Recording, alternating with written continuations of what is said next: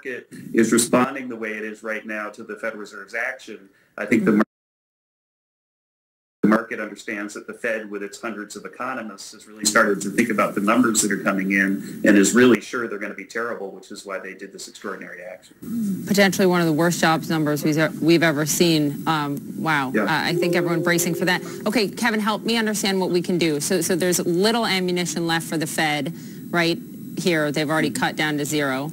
They've already instituted essentially QE once again with buying up these mortgage-backed securities and bonds. Should the federal government start guaranteeing credit lines, start buying up corporate debt? I'm really concerned about corporate debt, what this means. Should they start buying up ETF stocks? What do you think?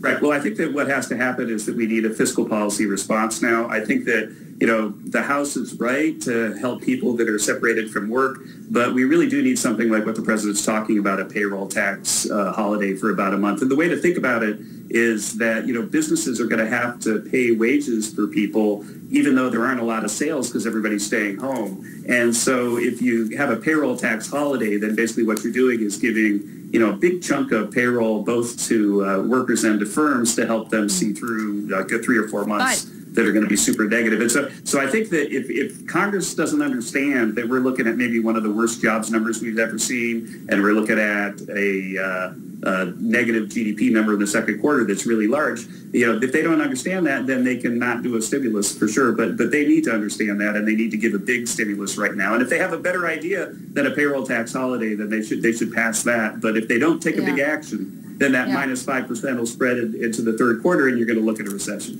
I hear you on the payroll tax cut, but I just think it's the limitations of it certainly doesn't help unemployed Americans. It doesn't really help the hourly lowest income workers. You just add to the debt and the deficit, which I know we have to keep things in perspective here this morning, but even the Conservative Heritage Foundation said that it's just not the right move. Is it really enough, or do you need something TARP-like? Right. Well, I think that this is, the president's proposed keeping it on through the end of the year. I think that you definitely need it in the second quarter because it's something that you could turn on right away, and it could, have that minus 5% could be maybe even a zero or a slight positive number if you have a big payroll tax holiday. But if you don't act now, then what's going to happen is you're going to get that really bad number, and then you're going to start to see business defaults and the like, and it could really start to spin out of control. Okay, sobering message from someone who knows this stuff as well as anyone. Kevin Hassett, I really appreciate your time this morning. Thanks very, very much. All right. So